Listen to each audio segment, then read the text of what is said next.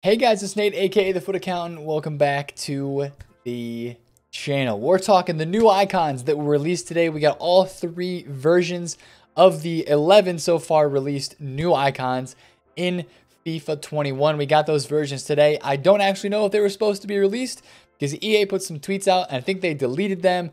And it honestly felt like today, whoever had these ratings, whoever was posting these tweets on social media websites was early, and they weren't actually supposed to be putting all of these ratings out today. But we did get a lot of ratings confirmed. We got to see a lot of the mid, the baby, and the prime versions of multiple icons today. And I want to talk you through some of the price predictions that I have for these because I want to relate what these cards you're seeing and kind of relate them to how they might be priced on the foot market in the first, couple of months. If maybe it's your goal to get Cantona or to get Puskas or Eto'o in your squad, I want to try to get you a ballpark range of what those cards might be pricing. Because obviously we have a different meta every year in FIFA. Icons are very rare and they're hard to pack, and we aren't confirmed whether or not it's going to be just babies and middle icons in packs right away, or if we're going to have all three versions in packs right away. Nothing on that note is confirmed, but I'm going to be going based off of what happened last year with the babies and middles being in packs right away. I think that's going to happen again personally, but we'll see. So let's take it from the top. The King, Eric Cantona, with some pretty decent looking cards right here. If you look at his statistics, a lot of high 80s and a lot of 90s. He has over 90 physical on all three of his items. And obviously, if you kind of compare, one thing that I was doing was just a little bit ago, I was comparing this new set of icons, these 11 new icons right here. I was comparing it to last year's new set. And I was kind of thinking, I feel like last year's new set might have had a little bit more hype than this year's. I mean, Zidane, he's bigger than Cantona. Drogba, I would almost argue that he's bigger than Fernando Torres, or right on that level with him. Other big names that are in here. Pep Guardiola is a big name, kind of for the manager sense. Dalglish, Essien, Zambrata. I mean, Pirlo. How could I forget about Pirlo? There's some big names in here. Now, don't get me wrong. There's some big names that are being released this year as well. Ashley Cole, Eto'o. But a lot of these FIFA 21 icons that are getting released are more, they have a little bit more FIFA hype to them. Eto'o for his past cards in earlier FIFA. Same thing with Fernando Torres, with Lam especially, Schweinsteiger, even Suker having an icon card when they were in Legends back in the earlier days on the Xbox. Actually Cole with some special cards in FIFA. Now we're getting to a stage of the game where a lot of these icons have actually been in FIFA before, whereas some of these other guys from the previous years may not have been. So that's just kind of something to kind of talk about a little bit. A lot of these guys were in previous foots too, but not as many as I feel like we're getting now with the new icons that are getting released. Just that's how time is going, because time is continuing to pass. So speaking of Cantona, who I don't believe has ever had a foot card before. I could be wrong on that one, but I don't think he's had a foot card item before. Baby rated 88 center forward. These are all center forward cards, so you're going to see French center forward when you start to pack one of these this year. The big thing with Cantona is going to be his dribbling statistics. I feel like this guy is going to be kind of clunky in game, and I feel like he's going to be very similar to what this Zidane card was last year, with except being a little bit more attacking. Now, in terms of a price for like the baby or for the middle Cantona, I'm honestly feeling somewhere around like the 1.7 to 2.5 mil range early on in the first couple months for the baby version. And then maybe for the middle, we go a little bit higher. It probably just depends on how people value that pace, right? Because it's got a -2 pace from the baby to the middle, a bit higher in the shot, a bit higher everywhere else, but the pace is higher on the baby. So I feel like the baby in the middle will be right around the same price. Somewhere around the 2 million coin range is where I would feel Cantona goes off the bat. Going through Xavi, I'm not even going to spend a lot of time talking about Xavi. This is a sick card. It's really dope. But this is basically Pirlo 2.0 from last year. And I don't think this card's ever going to get really over. Like, maybe his prime card starts out at 1 million coins day one. But I don't feel like any of these versions are going to be over 1 million coins at all during foot. He's not going to be that expensive just because he doesn't fit the meta, right? This prime card is the closest thing to fitting the meta. The baby is okay with 81 pace. But I don't think a card like this just really doesn't fit into the FIFA scheme yet. Maybe it does this year in FIFA 21. We shall see. Vidic, this is an interesting one because this is almost a mirror replica of Rio Ferdinand. 85, 88, and 90. Same ratings as Rio. And we have the same thing going on with the baby, middle, and prime. Baby card, 77 pace.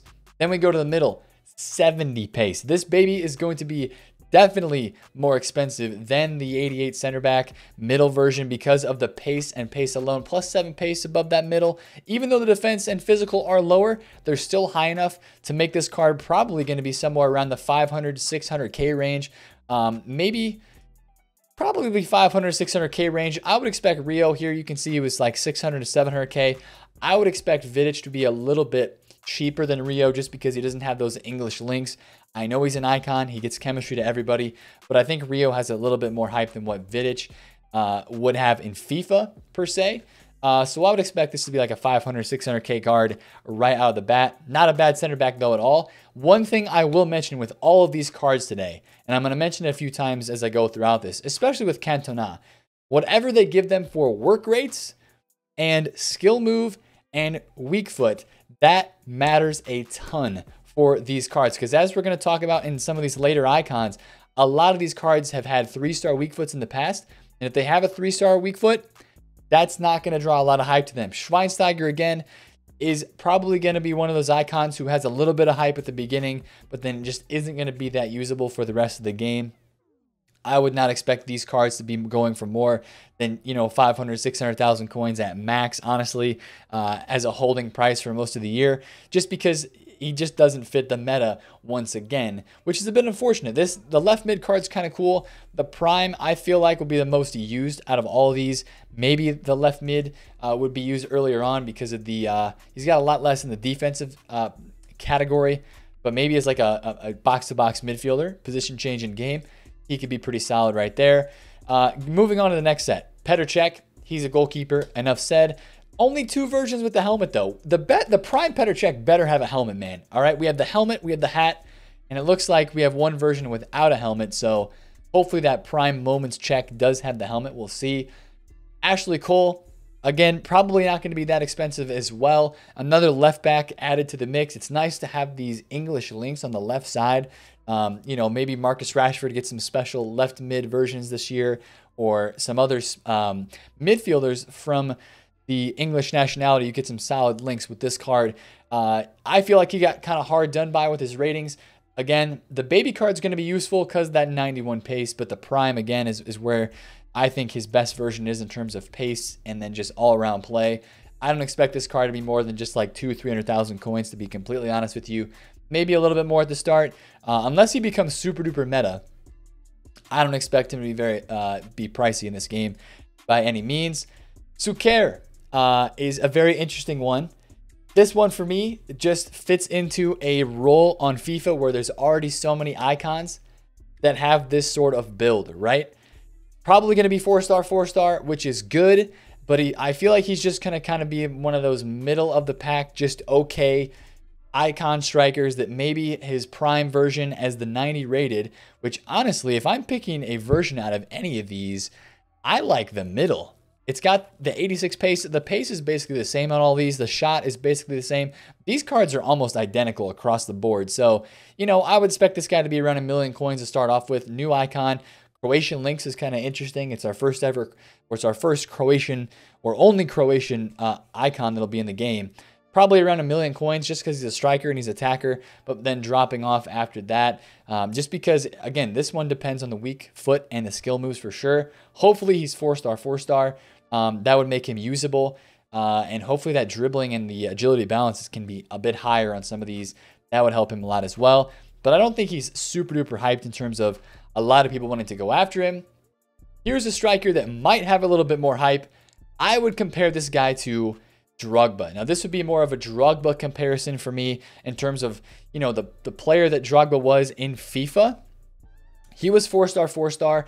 I was looking back at some of the old special cards for some of these guys. Fernando Torres was a 3-star skill, 4-star weak foot player for a long time. I think FIFA 13, he had a man of the match, and he was 4-star, 4-star back in some of the older FIFAs. So I would go to assume, and honestly, there's one special card that I saw. Yes, right here. This card, if you look at Fernando Torres' dynamic image on this this Man of the Match Euros card, it's almost the exact same as his prime. So like that is almost the exact same image with the headband and with the hair parted in the middle and slicked. I feel like this card should be 4-star, 4-star, and if they do that, they'll make all of them 4-star, 4-star, I believe. That would be good. The baby Fernando Torres to me looks almost unusable. I don't think he's going to get used that much, even as a 4-star, 4-star as an icon. I mean, Anthony Martial's card is better than that, and he's going to be a rare gold 84 rated. That's going to be a discard icon very soon. Then we get to the middle card. This one's going to be interesting because, again, I kind of compared him to Drogba, but I feel like he has a bit more hype than Drogba with more pace and better shot. Like, this is just going to be a finisher around the box. He's got over 90 pace where Drogba doesn't. Drogba was still 1.5 million coins early on. I feel like that's a decent range for Fernando Torres, somewhere between like 1.34, maybe 1.5, closer to 2 mil a little bit, as maybe the market does rise a little bit towards Black Friday or Christmas time. But then when the Prime comes out, this one I think will be the card that a lot of people do want to go for, and I think it'll be closer to the upper range of maybe around 2 mil to start off with, but then dropping down a little bit after that. But again, he's got to be 4-star, 4-star if it's going to be a usable icon in Fernando Torres. Let's move on to the last three because these are the ones where we have a lot of things to talk about. Puskas. This is going to be the most expensive icon in this set of new cards. And I'm telling you right now, this guy is going to be meta. He's going to be overpowered. He's going to be very, very good in FIFA Ultimate Team. Why? You might ask. All right, so when I see this card, I think of Cruyff, right? And we go and look at Cruyff. Cruyff has some similar stats to this. If we look at all of his versions, right? He's got the 90 dribbling. His agility balance is pretty high. The balance is actually kind of low on Cruyff. Cruyff is expensive, though, because he has the 5-star, 5-star. And you look at his cards throughout the year. His baby started at 1.7 and really fit the meta this year. Went up to 2.8 mil in the course of the year when this card was in packs and then he went out of packs. Came down for Team of the Year and then went back up and was expensive until Team of the Season, right? I think this baby Puskas card, 89 rated, he's going to follow a lot of similar trends as Cruyff. If he has the 5-star, 5-star, I see him being very similarly priced to Cruyff, probably around, the 1.5 to 2 mil range earlier on, maybe even rising higher above that as we get into the game and people figure out he's meta. But again, I stress, he's got to have a 5-star weak foot and 4-star skills at least to be very, very OP and very meta. If he is 4-star, 4-star, I guess it's possible that he could be meta, but that 5-star weak foot is huge, especially for the elite tier meta cards in this game. And I just feel that this guy with his player build is going to be very meta. Puskas is a 5'8", right? That is perfect for another meta icon that we saw last year that really exploded onto the scene, Dalglish, right? Dalglish, I think, is like 5'9" or 5'8" as well. He might even be shorter than that. I think Butragueño is 5'6". That's the short guy I'm getting confused with. But with this Puskas card, if the meta is the same in FIFA 21 that it was in FIFA 20, which I think that it's going to be similar to, of course, with, less time, COVID, the stuff that they've been doing with FIFA 21 and what it looks like, still the same meta is going to apply in some sense. I still think this Puskas card is going to be very, very OP. With that baby card having the 90 pace, does it have a little bit more, maybe hype than the middle card? The middle card with the +5 passing is big, +4 physical, so that's pretty big, and only 89 pace. If this middle card had 90 pace as well, that'd be crazy. But I think the baby and middle are going to be pretty much closely priced, kind of like Cruyff's baby and middle. I think the middle Cruyff was maybe a little bit more expensive than the baby. Yeah, he's about 300,000 coins more expensive than the baby start of the game. And I feel like that would be the case here just because you'd be paying for a shot upgrade and the pass upgrade because this guy would be a great center forward or center attacking mid.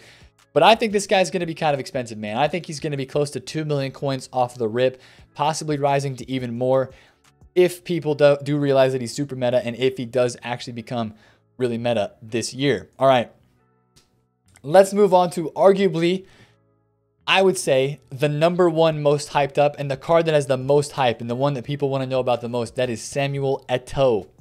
How much is Samuel Eto'o going to cost? You're going to be playing with this baby version. I'm telling you that right now. That is the version that everybody is going to want to use. And again, just like we looked at in times past. What was Eto in years past in terms of skill moves and weak foot? 4-star skills in years past and a 3-star weak foot. And even if we go back to like the FIFA 12 days, he was still there with a 4-star, 4-star. We need EA Sports, I beg. This card has to be 4-star weak foot, 4-star skills in order for it to be good and in order for it to be usable in FIFA Ultimate Team. It has to be. If this is not 4-star, 4-star, that's going to be a big disappointment for a lot of people. I love the dynamic image on this middle Eto. I think it's the best image out of all 3 cards, but I think the baby is going to get used the most. And this kind of reminds me of like a baby Butragueño type situation right here. Now I know Butra only has the 3-star skills. He's got the 5-star weak foot. He's 5'6", and I know that Eto is 5'11". But I think this Eto card is going to be pretty good this year. I just feel like he doesn't have the highest physical. He's got the pace though, and he's got the hype. And I feel like his player build just might be meta enough. Even though he's not super duper short, I feel like he should be able to turn pretty quickly on the ball. Maybe if I can find some in-game stats for this Eto right here with 92 dribbling. What were his? He had 90 agility and 86 balance. So that bodes well for an icon card of Eto with 86 dribbling. I would expect high 80s agility, high 80s balance to start off the year. And then with the prime card, definitely getting into the 90s with both of those stats. Hopefully, this card has 4-star, 4-star, and Eto is probably going to be around the price range. In my opinion, I think this guy is going to be around like the 1.5 mil range at the very most. I could see anywhere from like 1.1 to like 1.5, maybe even closer to 2 mil off the bat, but then dipping down a little bit. I mean, how much was this baby Butra last year at the start of the game? He was only 600, 700K, but then he rose to 1.1 mil, and he wasn't a new icon last year. So I feel like this guy's going to be somewhere around over a mil for sure, just because of the hype that he has. Right around 1.5 mil for both of these versions, but I think the baby's going to be more expensive. And again, we pray for that 4-star, 4-star. All right, last guy, Philipp Lahm. This one's interesting because just the vast variety of places you're going to be able to play this dude. Left back, right back, CDM with his 3 different positions. The physicality stat is the one that sticks out the most to me here. His right back card kind of reminds me of a Zanetti with less physical. Same thing with the left back. I don't think those ones are going to get used as much. The right back Lahm might be used as like a 5-back starting formation, moved in game for chemistry.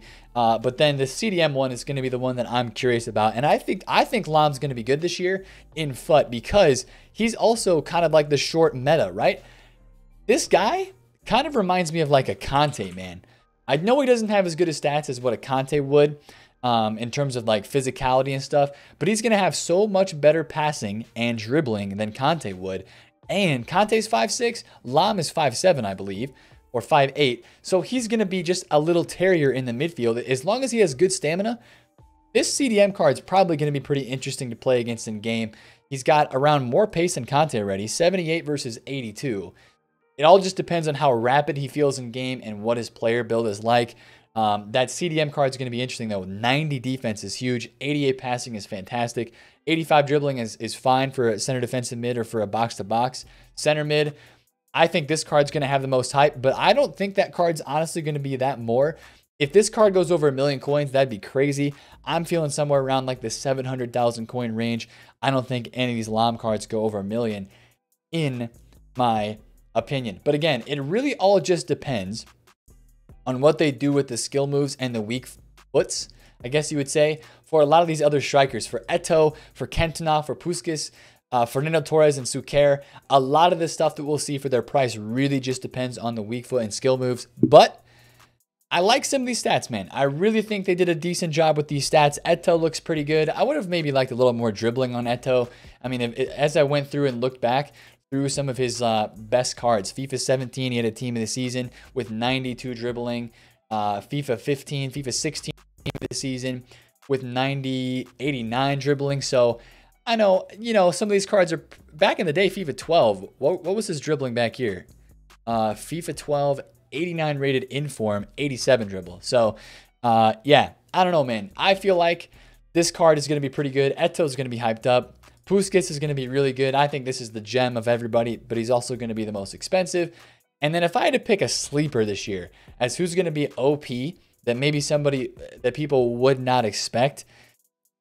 I honestly think that, you know, Fernando Torres being 5'11", I don't know what some of his heading stats were in the past FIFAs, but if heading is actually a thing in this FIFA, I'm pretty sure he has pretty high heading. Yeah, 99 heading for Fernando Torres. This card could be really OP. I don't know if any of you guys used this. Was it this version? Nah, FIFA 19. I don't know if any of you guys used this SBC version of Fernando Torres. He was great at the end of FIFA 19. So if headers are a thing, Torres could be good. Even Cantona could be pretty good if headers, you know, he's pretty muscular, pretty strong dude. So I'm really curious to see how they end up doing the weak foots and the skills for all these players. That's going to have a major key on what these guys' prices are in FIFA 21 Ultimate Team. Sorry for the longer video today. There's a lot to talk about, a lot to theorize about. Hopefully you guys enjoyed it. If you did, smash the thumbs up, comment down below if you have any questions, and subscribe to the channel if you're new. I'm Nate, the FutAccountant. Catch you guys later. Peace out.